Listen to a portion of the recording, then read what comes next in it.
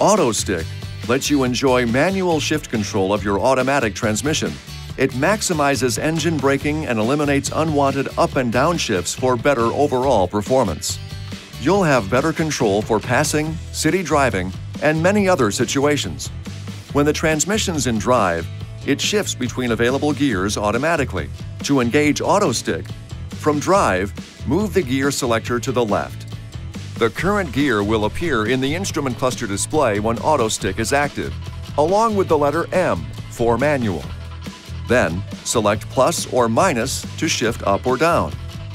However, if an engine lugging or overspeed condition would occur, the transmission will stay in the current gear and will remain there until another up or down shift is chosen. If equipped, you can tap the shift paddles to activate a temporary AutoStick mode. Tap plus to engage temporary AutoStick in the current gear, or minus to engage it in the next lower gear. You'll see the gear in the instrument cluster, but the M will not be highlighted. Temporary AutoStick works the same as regular AutoStick, but depending on accelerator operation, the transmission will revert to normal operation after a period of time if the gear selector remains in drive.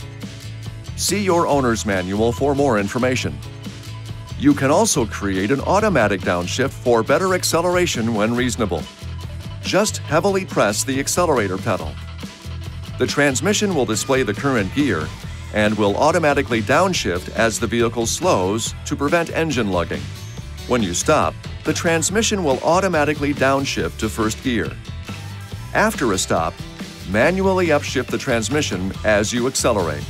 AutoStick also lets you start in first or second gear from a stop.